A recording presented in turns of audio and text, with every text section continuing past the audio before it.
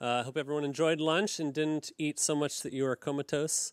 Todd Werth is, let's see, one of how many what's the manpower on RedPotion and BluePotion? 20. 20? There you go. RedPotion is the iOS side. BluePotion we're going to hear about as well on the Android side. This is a powerhouse of gems, of kind of an opinionated framework to help you build apps quickly, efficiently, and Todd's going to tell us all about it.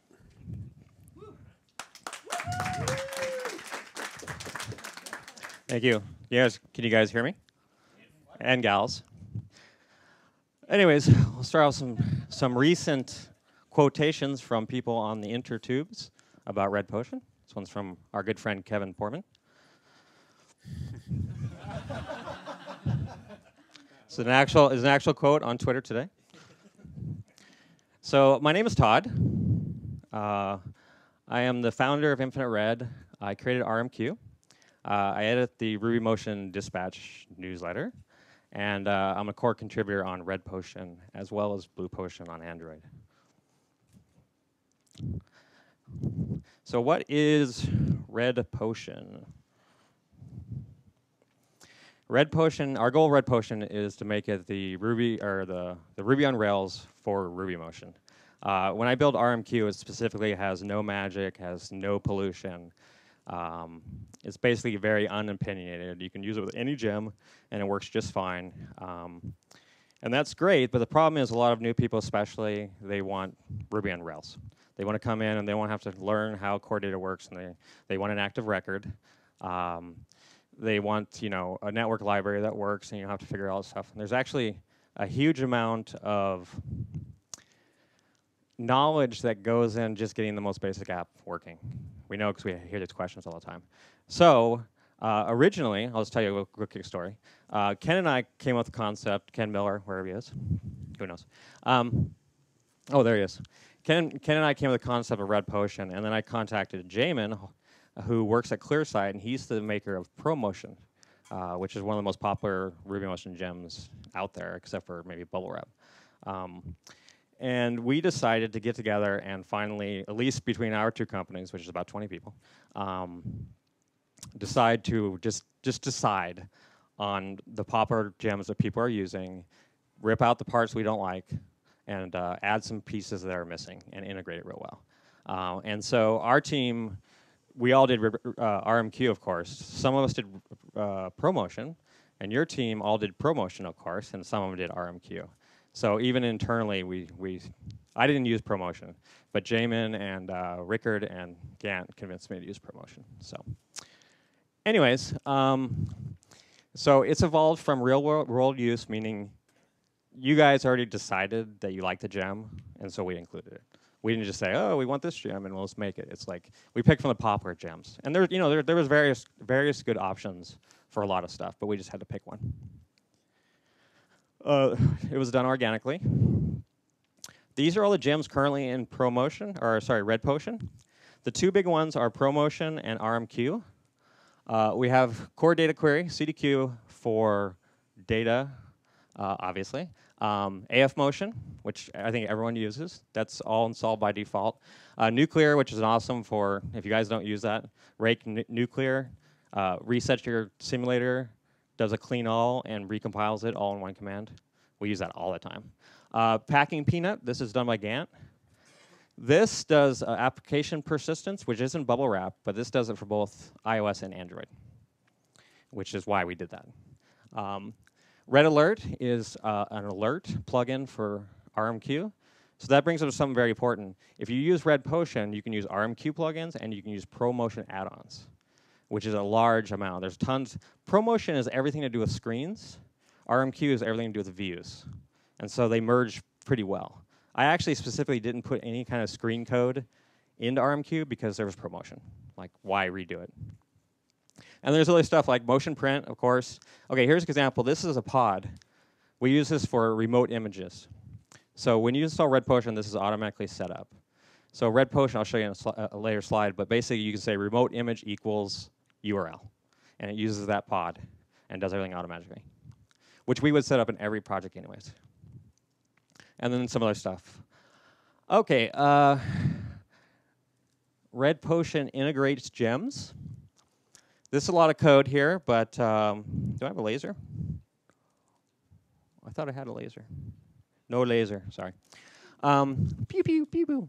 Okay, so this is a lot of code, but this actually integrates a bunch of stuff. If I go next here, it will show.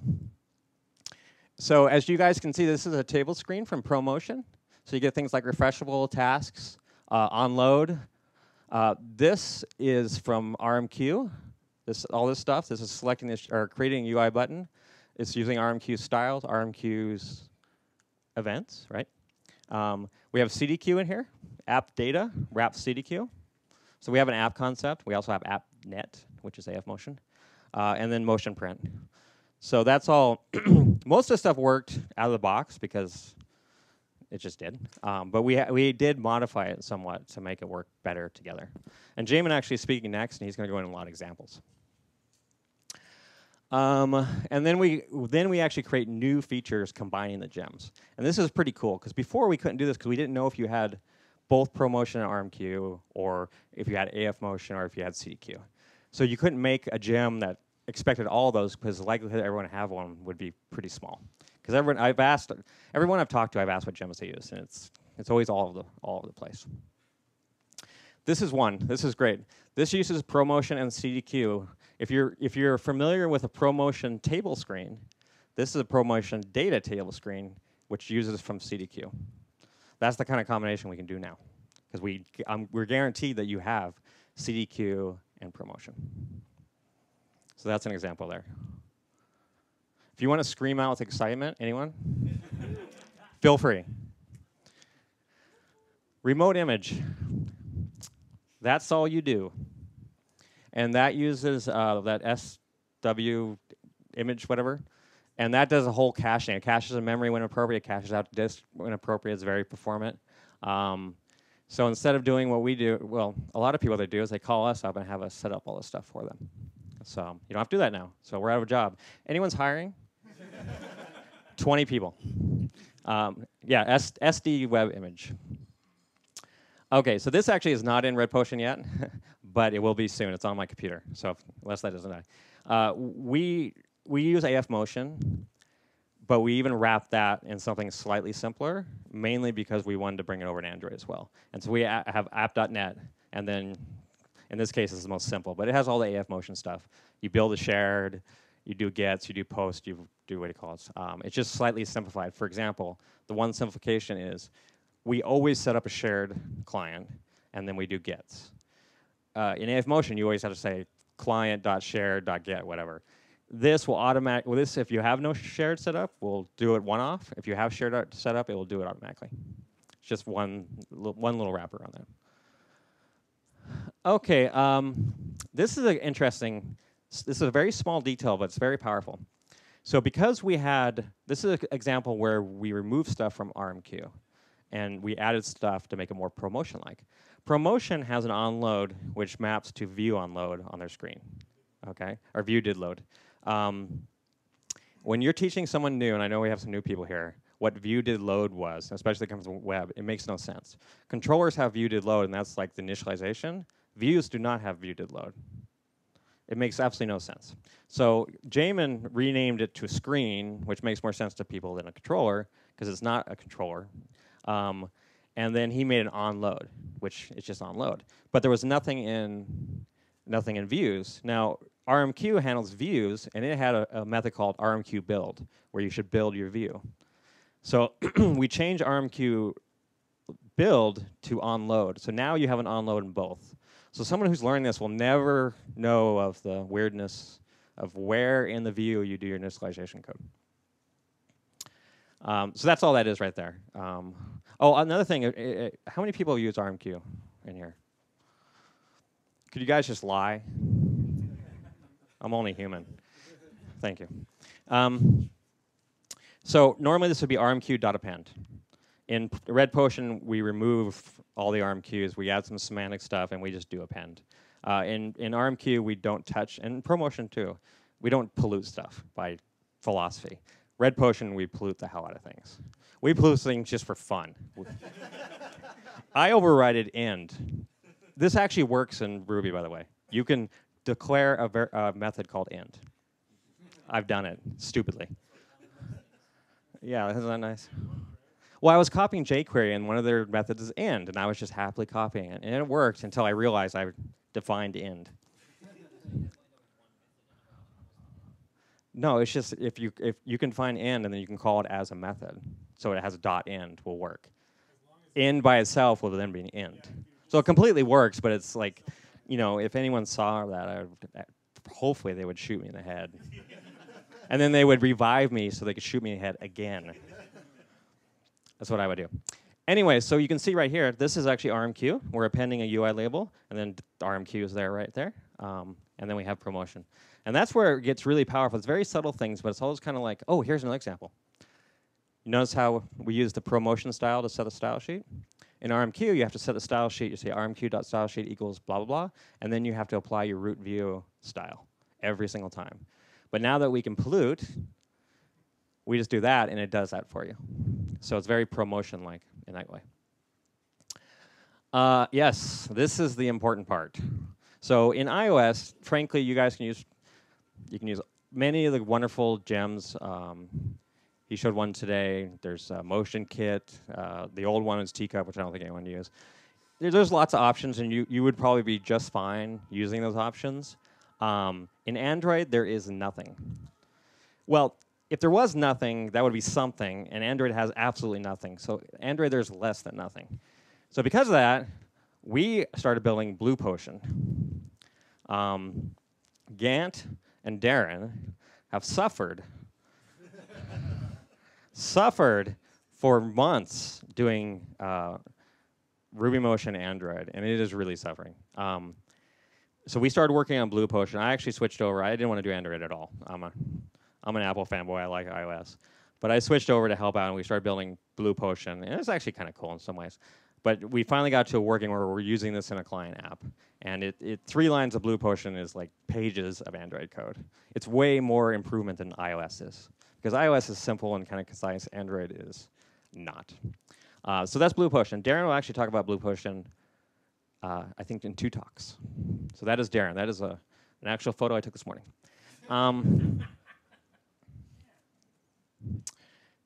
Okay, who's building it? We kind of already talked about that.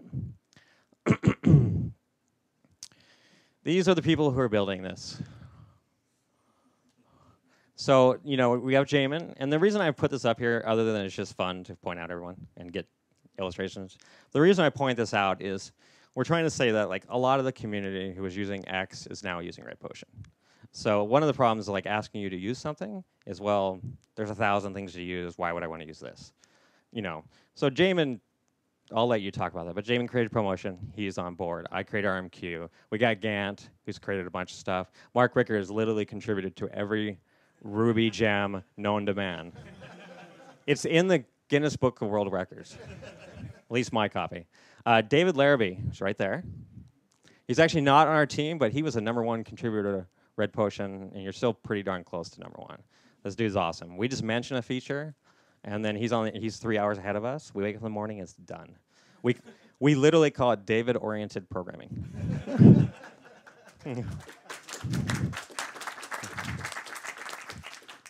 And then, of course, we have Derek and me. And Ken. Oh, Ken's the serious guy right there. And Derek's the left-handed guitar player. Okay, why is RedPotion important? This is where I get to irritate people. Ruby was interesting. I remember. I was interested. It was pretty cool. And darn it, I was going to stop using Java, or I might have been doing C# at the time. I don't know. And learn it, right?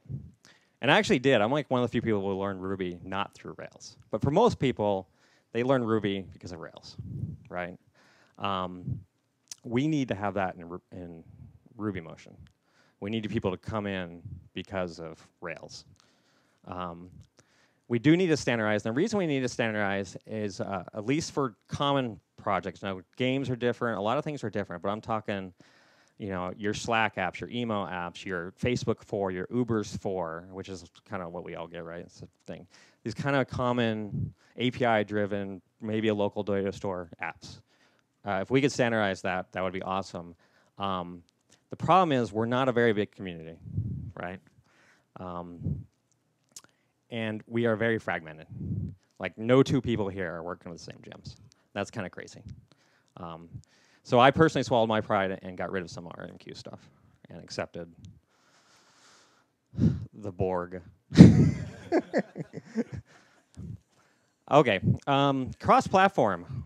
Cross-platform without sacrifice. Now, this is important, without sacrifice. That's what RubyMotion gives you because it's native. It's not other things. Cross-platform without sacrificing the user experience is very important, okay? So cross-platform. Phone gap, everyone know phone gap? Some people? Phone gap declares itself as write once, run everywhere. Like crap.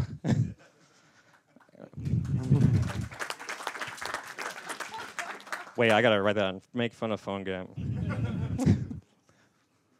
Okay. RedPotion / BluePotion is learn once, write everywhere. You may not reuse any of your code, although we actually do reuse some of our code. But the concepts are the same and the learning is the same. You just have to do it twice. And the reason you do it twice is because you want the Android to have Android stuff, and you want iOS to have iOS stuff. So when people pick up their app and whatever, they're like, oh, iOS app, oh, Android app. And that's why you learn once and then you write both places. Now, for things like, we just did a client project. We've been doing a lot of iOS / Android, 2 projects. We just did one, and we share the entire models and the entire API code that talks to the server. Now, Android has a few bugs, so we had to modify it slightly, but it totally works. We literally just exactly the same models. So that's awesome. So you get the best of, just like I said, native environments using common skills. Yes, yes, yes. OK, here's some cool things. Now, James is going to go over a bunch of detailed stuff. I just want to show you some cool stuff. If you're familiar with RMQ, this will look familiar, or actually, ProMotion has it as well. Potion, crate, foo, cd, foo, rake. Now, you notice I didn't bundle and I didn't do a pod install, because it does it for you. The one I like even better is rake nuclear, which will then reset your simulator, do a clean all, rebuild everything. It's like, we call it the nuclear option, and so Gantt created nuclear. And if you look at the options, there's nuke, nuclear, and then my favorite name of any parameter in one of these is called noob. And I have no idea what it does. I just like to say noob. Okay. Creating a table screen. This is where ProMotion shines. So you do potion create table screen my table. It produces this. This combines RMQ, table screen, and ProMotion. This is actually an RMQ thing. Reapply styles. This is a ProMotion thing. It tells us when it's rotated.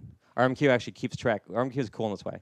RMQ keeps track of the orientation you will be going to, not what you are right now. And that's important so that you can animate before it happens. Anyways, and then there's table days, an array of hashes, which is a ProMotion feature. And James is going to show that. It's really cool. It's an easy way to make tables. We have a concept of this table if you have, like, say, 100, 200 rows or less. And then we have what's called a metal table, which would be your infinite table. And that's more down to the metal, but still wrapped a little bit. But for basic stuff, a lot of times you just want to, you can make sections and stuff like really trivially. Most people will go to ProMotion, I think, start off because of table. Here's another example. This is getting the weather in San Francisco. So OpenWeather has this little API. Then we use app.net.get JSON. We pass in the query. Because it's a get, it changes the URL instead of doing a post. If the response is success, now excuse this long-ass thing, which is just converting it to Fahrenheit. For you modern people, that's a measure of temperature like Celsius, but stupid. Water boils at 212 degrees. Why? Maybe the king had 212 children. Who knows? Anyways, so then we use RMQ here to find the weather label. This is, find is an alias for RMQ. We use this for semantics. Instead of saying RMQ weather label, we say find. And then data, of course, is an RMQ thing, and we point to that. So that's a really cool little piece of, like, literally you start off a ProMotion, RedPotion app. You put this in there somewhere, and that's going to work. And you lose nothing. It's using all the gems, pods that we use. It's just wrapping them. It's not like you can't use AF Motion. You can't use these things. They're all there. They're set up. Now, you may be saying, I don't use AF Motion, Todd, because I write applications that only run in my pocket and no one else. And I don't use the database because saving data or state is for lamos. I don't know why I'm staring at you when I'm saying this, but I'm just imagining that's what you're saying. So if you don't want if you don't want CDQ and you don't want to pollute or you don't want to add extra stuff to your project, you do potion remove CDQ, removes it all from your app. You do potion remove AF motion. Boom. So yes, sir. Oh, without flag. Thanks to what kind of programming? David-oriented programming. It's a true story. Okay, live reloading. As seen in Watson's demo earlier. I'm like, wow, that looks familiar. Where'd you get that, Watson? Could have given it a shout out. That's okay. This is live reloading. Originally, we did this because this is a funny story. I'm going to tell the story because it's a good story. Jamin slacks me one morning and says, dude, I think I just figured it out. Gantasod. And he showed me, and he did basically 2 lines of code that did basic live reloading. And then you and I worked on it for like 4 hours, and we had this done. The ability to do this was the trick that Jamin figured out, and RMQ's easy ability to reapply styles. So I'll go ahead and play this. So the command is actually different now. This is an old recording. But this only works currently in RMQ style sheets, but Jamin's working on it to make screens also automatically update. This is huge. Literally takes off 20% of all of our screen development just because of this. Like when I moved to Android, I shed tears because we don't have this. I mean, I don't shed real tears because I'm not human, but you know, I've seen on TV people shed tears. Okay, pretty cool, huh? You're welcome, Watson. Thank you very much. You can find more information. I think I'm really early here, so we can talk about stuff. You can find more information at redpotion.org and, well, Darren will talk about this, bluepotion.org. And that's it.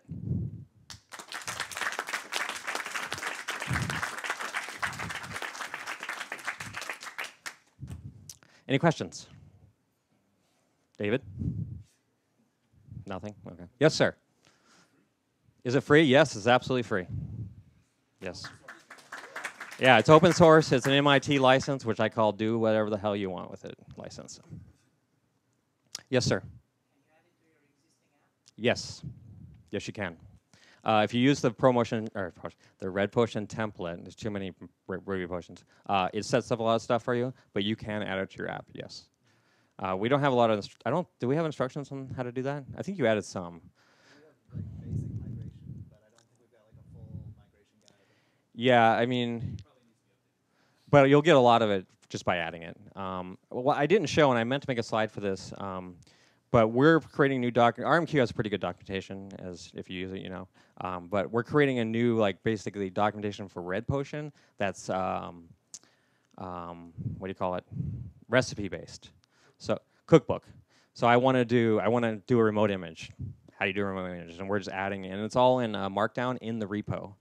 And the problem with RMQ's documentation is that no one can access it. But in RedPotion, anyone can contribute and do a PR to documentation, and we hope to get some great docs.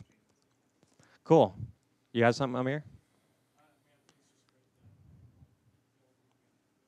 I love that. I love that. You just call on someone randomly, they feel compelled to give you a compliment. Any real questions? Yes, sir.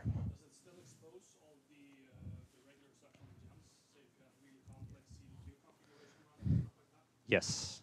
So basic app.net is simply a alias to CDQ. Just because CDQ is not semantic. Like if you were to read it, you know what the hell it was. Like what the hell is CDQ? I don't know. So it's just, yeah, it's all there for sure. I wouldn't work anything that I can't get to the metal for sure. We didn't water anything down. We added things to make it easier for you to do common tasks. Yeah, it's true. Anyone else? General questions? How my childhood was? Yes, sir. The big guy in the front. So, isn't it true, Todd? yes, isn't it true? That I sold everything from SugarCube. Yes. Where are you? Yes, I did.